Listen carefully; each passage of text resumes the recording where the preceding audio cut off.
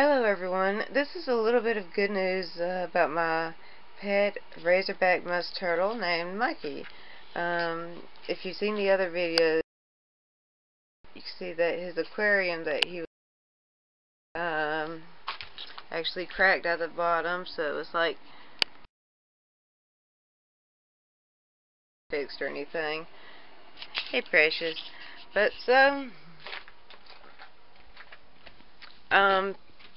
you know, we had to put him in this little thing here, which I know it's sad, but we let him out to, you know, roam about and stuff. And here's his food. We'll put that down here by the plants, the bonsais. Okay. I used to have to clean this like every day. It would get so dirty. Razorback musk turtles, they get dirty. Dirty water. You got to clean it like all the time, So I thought about it and I was like, I can't do this no more. It's killing me on my back. So what I did is I went and got the pump that was on the previous big aquarium I just showed you. I put it on here. It was a little bit too long, so I cut the extra piece off. And then this piece here, of course, I cut that to make it fit.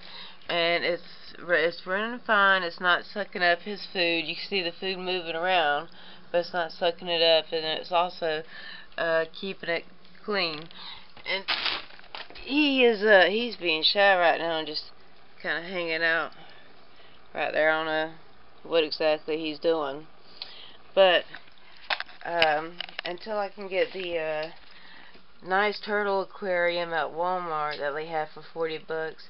This is what he has, along with running around on the carpet and stuff like that. But I thought that was a great idea to put the pump filter in there, so that way maybe I can clean it once a week now instead of every day.